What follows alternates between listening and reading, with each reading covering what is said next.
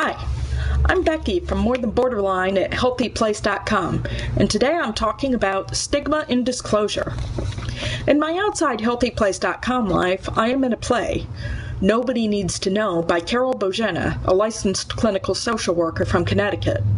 The play contains the line, "Are you really happy with the job where for 8 hours a day you work with people you can't really talk to about yourself? You're always on guard that someone may see you go into the clinic for medication or talk about the insurance forms you had processed. And if they do find out, will you be ridiculed? That's a lot of stress to put yourself in, and stress is something we want to learn to manage better." This is a very apt description of disclosure. Interestingly enough, a lot of the stress comes from stuff that isn't even true. Myths like mentally ill people never get well, have no credibility, are not reliable, are not safe. These myths can make it very dangerous to disclose a psychiatric diagnosis. What will people think?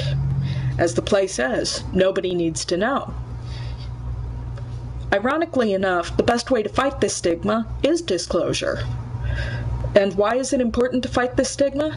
Because former U.S. Surgeon General David Satcher identified stigma as the leading barrier to mental health treatment. There are a lot of, pardon the pun, crazy notions about people like us. But the only way to fight them is by challenging them. Accepting something is not going to change anything. It's very hard to decide whether or not to disclose, and the choice is up to each individual person. No one can make that for you. And, truth be told, maybe disclosure isn't best for everybody. I was discharged from the Army after I admitted my psychiatric diagnosis. Long story. But the best way to fight stigma is by proving people wrong. I really don't know what to say about it, because it's not an easy decision. However, if we're ashamed of what we've been through and who we are, how can we expect people to be any different? It's a lot to think about.